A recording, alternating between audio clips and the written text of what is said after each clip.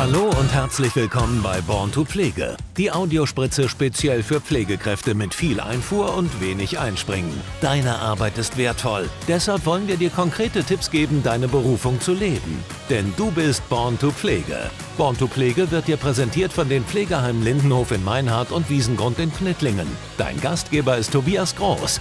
Schön, dass du wieder am Start bist. Hast du Angst davor, Fehler zu machen?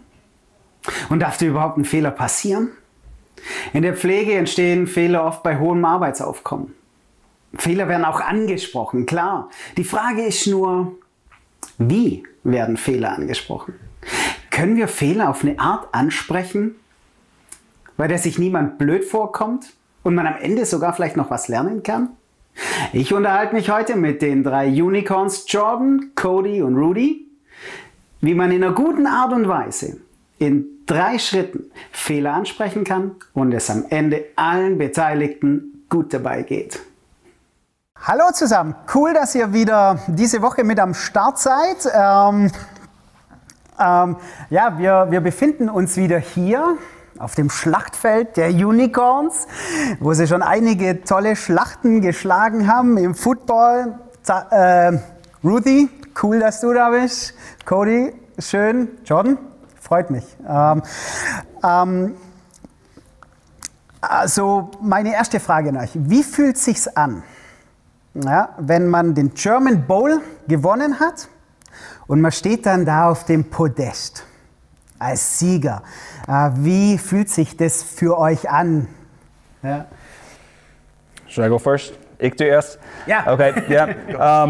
Es ist ein unglaubliches Gefühl. Das ist, deswegen machen wir so viel Arbeit und ja, es ist ein unglaubliches Gefühl. Aber von meiner Seite, das gute Gefühl ist nicht viel Applaus zu bekommen, aber was macht mir wirklich Spaß in diesem Moment ist die Geschichte von allen Spielern und Coaches anzuschauen. So normalerweise, ich stecke mich ein bisschen ins Eck und das alles nur anschaue, wie die reagieren, und das macht wahnsinnig Spaß, wenn ich sehe die Geschichte und die Erfolg von was die gemacht haben. Das gibt mir am meisten ein gutes Gefühl. Ja, wenn du deine Spieler siehst, wie die sich freuen, ja, und auf jeden Fall, ja, wie du sie mit deinem Team entwickelt hast oder wie ihr sie weitergebracht habt. Einfach, dass ich weiß, wie hart die arbeiten, was die machen jede Woche, und ja, die sind eine wahnsinnig gute Gruppe on the field und off the field. Das macht richtig Spaß, mit denen zu arbeiten. So, wenn du siehst, dass irgendjemand, dass du you care about, und dass die so viel Erfolg hat, das gibt ein wahnsinnig gutes Gefühl. Mhm. Was hat euch so gefallen dran, da oben auf dem Podest, als den Pokal hoch in die Höhe? Wie fühlt sich das an? It was amazing. Before I came in 2014, Jordan had sent videos on YouTube of people coming out and holding up the trophy, and this is what. Es war großartig. Als ich 2014 dazu kam, hat Jordan vorab Videos auf YouTube geschickt mit Spielern, die den Pokal hochhielten, nach dem Motto, so sieht das aus, wenn man gewinnt. Und ich dachte mir, ich kann es kaum erwarten, das zu tun. Leider haben wir meine ersten 3 Endspiele verloren, dann aber im 4. Jahr rauszugehen und die Trophäe endlich hochhalten zu können, diese 5 Sekunden haben für alles Vorherige entschädigt. Eine wunderbare Erfahrung. Okay. Rudy? Yeah, I think my first year I ended up breaking my collarbone, so I couldn't play in our German Bowl. Mein erstes Jahr endete mit einem gebrochenen Schlüsselbein, weshalb ich im Endspiel nicht dabei sein konnte. Im Jahr darauf wieder im Endspiel zu stehen und zu gewinnen, war dann etwas ganz Besonderes. Ich hatte etwas Vergleichbares zuvor noch nie gewonnen, dann gleich 2-mal hintereinander, das ist der Wahnsinn. Mit großartigen Mitspielern zu gewinnen, macht es sogar noch besser. Ja, ich glaube, ja, es ist immer schöner, als Gewinner vom Spielfeld zu gehen, als Verlierer. Ja, also das ist kein gutes Gefühl. Und ich will euch heute fragen, also ich will dich als Head Coach fragen, wie gehst du damit um, wenn deine Spieler Fehler machen? Ja? Und ich will auch euch fragen, wie geht ihr im Team miteinander um, wenn ein Mitspieler einen Fehler macht, wenn irgendwas schief läuft. Und ja, wir erhoffen uns wieder gute Tipps für das Miteinander von unseren Teams im Pflegeheim, wie wir einfach gut mit Fehlern umgehen können. Ihr habt schon gesagt, ihr habt jetzt 2-mal den German Bowl gewonnen, seid aber davor, glaube ich, 3-mal Zweiter geworden, seid als Verlierer vom Platz gegangen. Wie ging es euch als Team in dieser Zeit? Wir waren immer hoch motiviert. Natürlich hat es richtig wehgetan. Aber jedes Jahr wir waren ein bisschen näher zu unserem Ziel. Wir haben 3-mal verloren, aber jedes Mal war es ein bisschen enger geworden.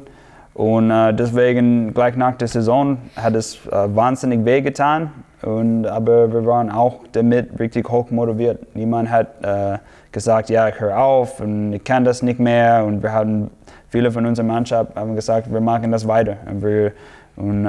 Das war auch ein gutes Gefühl von 2017, weil ich habe gewusst, wie schwer das war, über die letzten Jahre die German Bowls zu verlieren. Und dann, als wir diese German Bowl gewonnen haben, das war richtig toll, dass wir alle immer weiter gearbeitet haben zusammen. Ja. Wie ging es euch als Spieler, 2-mal zu verlieren hintereinander? You first? You go first. About how was that After losing them, yeah. How was it to lose them in a row and then coming back? And how we came back, or just the film? Die Frage war, dass wir 2-mal verloren haben. Und wie fühlt man sich, wenn man 2-mal hintereinander verliert? Yeah, it was very difficult, but as Coach Newman said, that each time we were closer and closer. So it just gave us that little extra, hey, we just need to keep getting better. Every time we played, we finished, we lost, and we were second, but we were always. Es war sehr schwierig. Aber wie der Trainer gesagt hat, wir waren jedes Mal ein Stück näher dran und das hat uns dazu motiviert, immer noch ein Stückchen besser zu werden. Jedes Mal, wenn wir verloren haben und nur Zweiter wurden, kamen wir näher dran und wir wussten, dass uns nicht mehr viel fehlt. Das hat uns motiviert, weiterzuarbeiten. Nach der Niederlage 2016 hatten wir das Gefühl, dass wir hätten gewinnen können, ja müssen. Wir hatten schon eine Hand am Pokal. Das war der Moment, wo viele aufgegeben hätten, aber stattdessen haben wir uns noch mehr reingehängt und sind schließlich Meister geworden. Wie ging es dir nach den 2 Niederlagen? Rudy hat eigentlich nur 1 verloren, so. Ah, stimmt, das eine war verletzt. Slow down. But no, for me, it was a little different. I had to watch the German Bowl, and knowing that I couldn't do anything. Für mich war das etwas anderes. Ich musste zuschauen wegen der Verletzung. Dann nicht helfen zu können, war sehr schwer. Aber Tiefschläge gehören dazu und als wir im Jahr darauf gewonnen haben, war das umso schöner. Man kann nicht nur gewinnen. Niederlagen sind Teil des Spiels, die dann aber den Moment des Siegens noch spezieller machen. Ja, ihr habt gerade gesagt, ihr habt, oder wenn ich das so richtig verstanden habe, jawohl, wir haben verloren, aber wir haben das als Motivation, als Chance gesehen, besser zu werden. Was war dir in dieser Zeit, in diesen 2 Jahren, wo ihr verloren habt, was war für dich da als Coach ganz arg wichtig? Was wolltest du deinem Team mitgeben? Dass wir werden irgendwann dieses Spiel gewinnen. Dass wir haben unser bestes Spiel oder beste Mannschaft, wir hatten das gar nicht bisher. Und wir werden besser werden. Und das heißt, ich wollte auf jeden Fall die Mannschaft zusammenhalten. Und dann haben wir gesagt, okay, wir brauchen ein paar mehr Pieces von außen.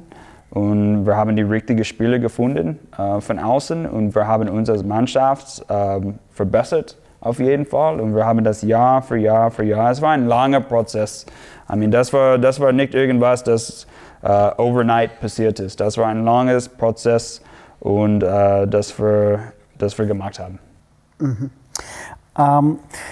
Wir in Deutschland, ich weiß nicht, ob das in Amerika auch so ist, aber wir in Deutschland sind so geprägt, Fehler sind was ganz, ganz Schlechtes.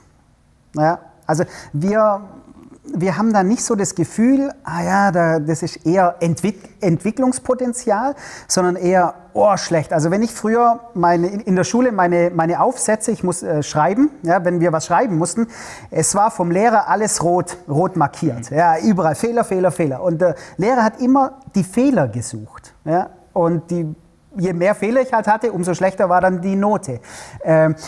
Und ich glaube, das prägt uns Deutsche ganz, ganz tief, dass wir auch, wenn wir keine Kinder mehr sind, wenn wir nicht mehr in die Schule gehen, wenn wir arbeiten, dass wir Angst vor Fehlern haben. Ist das bei euch in Amerika auch so oder seid ihr da anders geprägt, beeinflusst? Man kann nicht Angst von Fehlern haben. Das geht gar nicht, insbesondere mit Sport, aber ich glaube mit alles. Und nein, ich denke, das ist immer eine unterschiedliche Sache. Vielleicht trifft ein Fehler ein bisschen schwer für irgendjemand im Vergleich zu der anderen. Aber ich denke, wenn man hat die Gedanken immer nach vorne zu schauen und die verstehen, dass Fehler wird passieren, aber die können davon was lernen.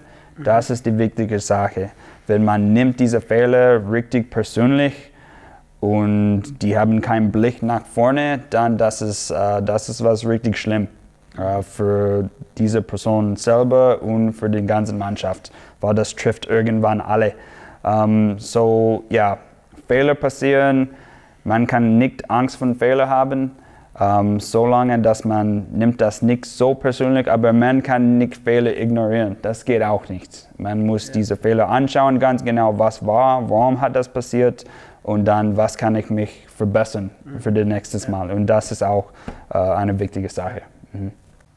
Okay, mal die Frage an euch, Cody, Rudy. Wie spricht Jordan Fehler an, dass es bei euch gut ankommt? Also wie macht er das? Dass ihr sagt, dass ihr nicht sagt, ist doch mir egal, interessiert mich nicht, ja, sondern dass ihr sagt, okay, ja, kann ich was verbessern. Wie spricht er das bei euch an? Müssen wir übersetzen? Yeah. Besser? Ja, okay. How do I or the coaches talk to you guys about when you make mistakes that you take that you made a mistake, but then you take that information, you're like, okay, I want to get better, as opposed to feeling like you're attacked or you take it real negatively and you just shut down? I think it's, we know in sports that sometimes the tone is going to sound mean and hard and it feels like you're getting yelled at, but it's not attacking us as a player or as a person. It is because they know we can do better. And so I think the mindset we have as players is, if I am, even if it sounds a little loud, I know he's not talking about me. It's because he knows I personally can do better and he's trying to get me to a higher level. Wir wissen, dass im Sport der Ton, wie etwas gesagt wird, manchmal hart oder fast böse rüberkommt. Es hört sich fast an, als ob man angeschrien wird. Aber das geht nicht gegen die Spieler persönlich. Die Trainer wissen, dass wir es besser machen können. Wir Spieler wissen, dass es nicht persönlich gemeint ist, sondern dazu dient, uns zu verbessern und unser Potenzial auszuschöpfen. Der Coach sagt beispielsweise, ich weiß, dass du das kannst, aber du hast diesen oder jenen Fehler gemacht und den musst du abstellen. Aber es ist nie persönlich gemeint. Das motiviert uns wiederum, die Fehler zu vermeiden und es beim nächsten Mal besser zu machen. Also es ist nie persönlich, ja. Und wenn ich das richtig verstanden habe, es geht dir nie um den Fehler an sich. Dir geht es darum zu sagen, okay, ich will meinen Mitspieler weiterentwickeln und das wissen deine Mitspieler.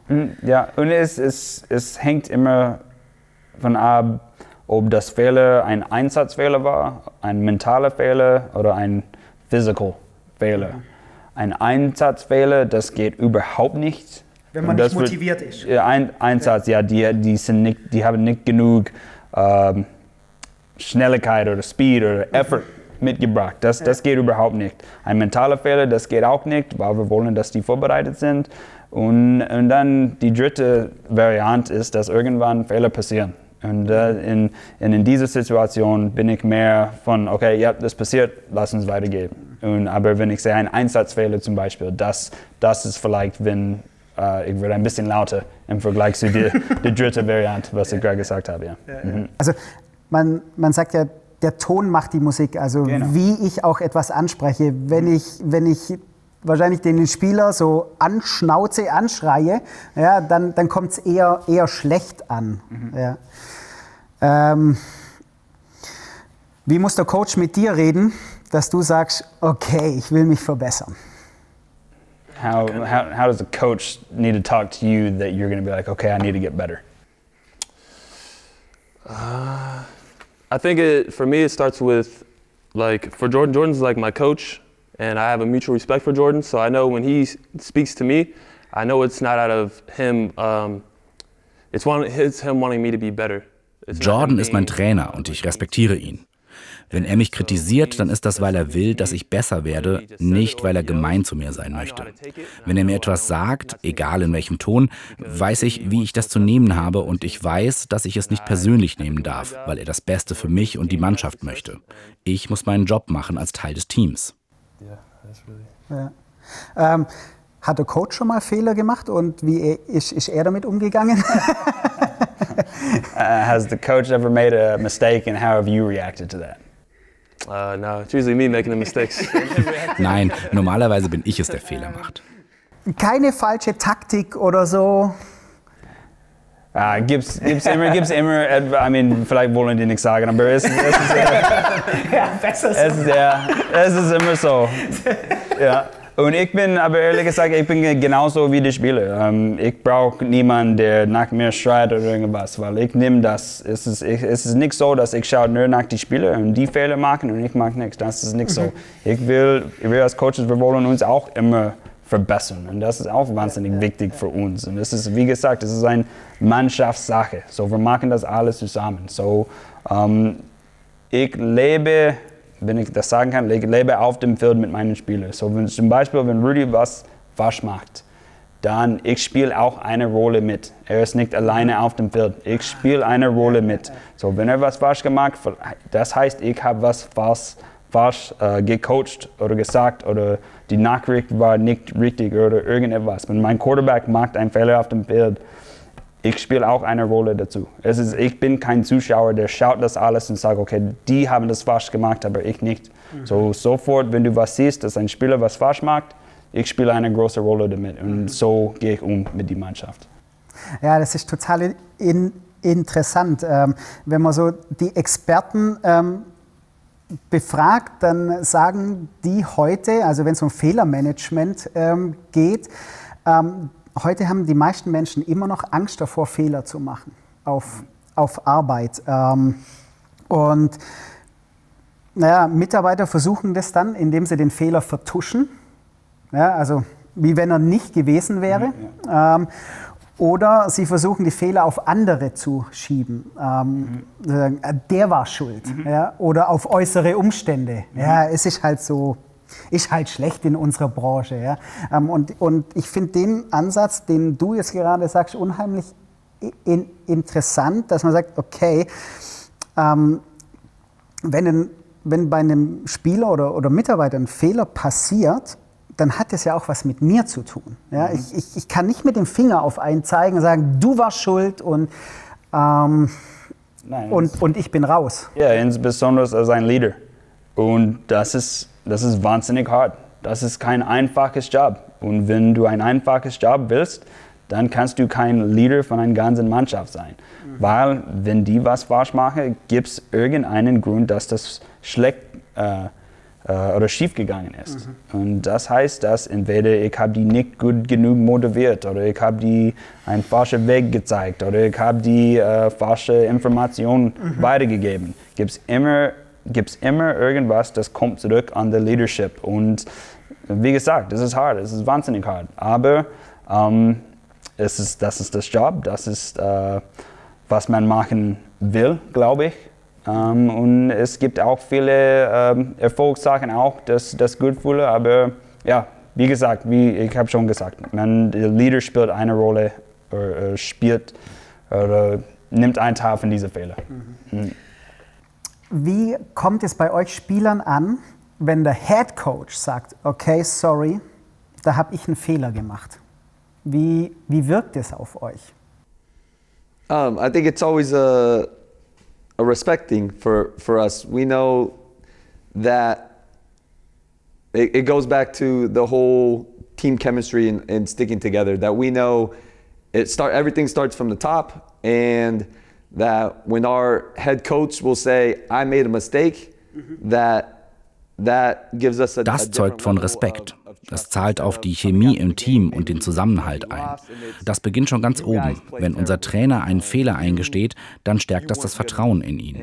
Anstatt zum Beispiel nach einer Niederlage die Schuld bei den Spielern zu suchen, weil sie vielleicht schlecht gespielt haben, nimmt er die Schuld auf sich und sagt, dass er die Spieler nicht richtig vorbereitet hat. Das bringt das Team dann noch näher zusammen, anstatt es zu entzweien. Yeah, that's what I would say. I think no one's perfect. You know, we're all gonna make mistakes. Niemand ist perfekt. Wir machen alle Fehler. Solange wir Fehler eingestehen können, können wir auch wieder nach vorne blicken. So machen wir das.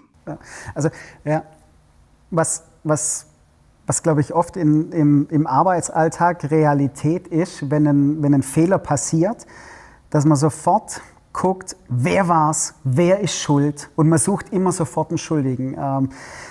Ich glaube, unser Ding ist eher zu sagen, okay, jetzt gucken wir erstmal, wir schauen, was ist passiert, ja, was hat dazu geführt, also so wie du es auch schon gesagt hast, und was können wir daraus lernen, also was können wir verbessern, und dann, glaube ich, muss niemand Angst vor Fehler haben, ja? Und ich finde es echt auch eine echt großartige Einstellung, zu sagen, ja, auch ich als Stationsleitung, ja, ich mache auch Fehler. Ja, ich bin involviert in diesem ganzen Ding. Wenn meine Mitarbeiter Fehler machen, dann bin ich da mit dabei.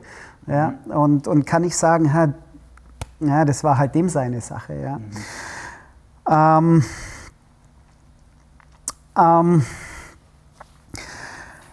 Fehler passieren.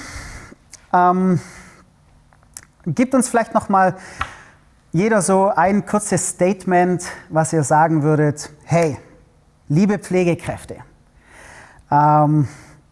geht doch mit Fehlern so um. Geht mit Fehlern so um?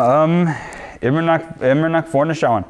Herausfinden, was das Problem war, warum das Fehler oder wie das Fehler passiert ist, was kann man davon lernen, und dann geh weiter. Und versuch dein Bestes nicht, das Fehler zweimal zu machen. Das ist auch wichtig. You know? Man muss davon lernen und nach vorne gehen. Man kann nicht immer die Schritte zurück machen, aber nimm das nicht so persönlich. Herausfinden, was war das Problem, fix it und dann nach vorne schauen. Okay. Ja, auch super. Cody? Yeah, I was gonna say, he said that you keep going, and if you just think about it and dwell on it, you'll never be able to move forward. And so we always say in sports, you have to have a short memory. You make the mistake, but in 5 seconds later, you can't be thinking about it again. Ich würde sagen, schau nach vorne. Wenn du dir über Fehler den Kopf zerbrichst und nicht darüber hinwegkommst, bringt dich das nicht weiter. Im Sport braucht man diesbezüglich ein kurzes Gedächtnis. Man macht einen Fehler, aber 5 Sekunden später darf man sich darüber nicht mehr den Kopf zerbrechen. Das lähmt dich sonst und verhindert, dass du deine Topleistung abrufst. Aber was Coach Newman sagte, man kann nicht denselben Fehler zweimal machen. Beim ersten Mal gesteht man sich einen Fehler ein und versucht besser zu werden, aber wenn derselbe Fehler ein zweites oder ein drittes Mal passiert, dann muss man sich damit intensiver beschäftigen und einen Weg finden, den Fehler abzustellen. Man darf Fehler also nicht ignorieren, aber man sollte sich darüber auch nicht den Kopf zerbrechen. Okay, ich habe einen Fehler gemacht, werde mich verbessern, und dann geht der Blick weiter nach vorne und du gibst dein Bestes, damit der Fehler nicht wieder passiert. Ja, cool. Ja, also wir würden jetzt sagen, nicht in der Niederlage, nicht im Fehler baden, ja, nicht sich da drin aufhalten und sagen, jawohl, ist passiert, jetzt ich habe einen Tipp bekommen, wie ich es besser machen kann und dann zack, weiter nach vorne. Rudy? Yeah, they pretty much covered it. Short memory, you know, within the next 5 seconds after making a mistake, you probably have to get ready for Die the next beiden haben play. eigentlich alles gesagt. Kurzzeitgedächtnis. 5 Sekunden nach einem Fehler muss man schon wieder bereit sein für den nächsten Spielzug und sich darauf konzentrieren.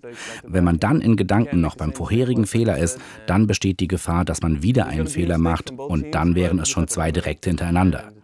Beide Mannschaften machen Fehler, aber man muss die minimieren, denn üblicherweise verliert das Team, das mehr Fehler macht. Also Fehler passieren, Fehler auch nicht ignorieren, aber ja, das mit diesem Short Memory, diese kurze Erinnerung, dieses kurzes Gedächtnis, zu sagen, ja, okay, und dann aber weiter. Ja, sehr cool. Ich glaube, das waren nochmal 3 ganz wertvolle Tipps für Pflegekräfte. Nicht nach hinten zu schauen, ja, sondern wow, nach vorne zu schauen und hey, was können wir daraus lernen? Ja, und dann einfach, ihr habt es gesagt, im guten Sound, in einem guten Ton Dinge ansprechen, wenn sie auch mal schief gelaufen sind. Ja. Hey, super cool. Also richtig cool, dass ich hier bei euch sein durfte. Hat mega Spaß gemacht und wir können so viel für die Pflege mitnehmen aus diesem Part. Ich hoffe, das hören so viele, weil es so richtig cool war. Rudy, thank you. Thank you. Cody, great job. Thank you very much. Jordan, very cool. Yeah. Thank you. Und wir sehen uns nächste Woche wieder. Und dann seid ihr wieder dabei. Jawohl. Ciao. Zunächst einmal möchte ich mich ganz herzlich bei euch fürs Zuhören bedanken. Super, dass ihr dabei wart. Wenn euch der Podcast gefallen hat, hey, dann helft uns, dass auch andere ihn hören können. Teilt ihn mit euren Freunden, bewertet uns mit 5 Sternen, liked uns und erzählt allen euren Kolleginnen und Kollegen vom Born to Pflege Podcast. Wir freuen uns auch über eure Anregungen, über die Kommentarfunktion. Und wenn ihr Themen habt, die euch brennend interessieren und zu denen ihr gerne Input haben möchtet, hey, dann lasst es uns wissen. Zum Beispiel über E-Mail. E-Mail an feedback@borntopflege.de. Und wenn ihr noch mehr Infos haben möchtet, hey, die gibt es auf unserer Website borntopflege.de. Wir hören uns in der nächsten Folge wieder. Bis dahin, macht's gut und denkt dran, ihr seid born to Pflege.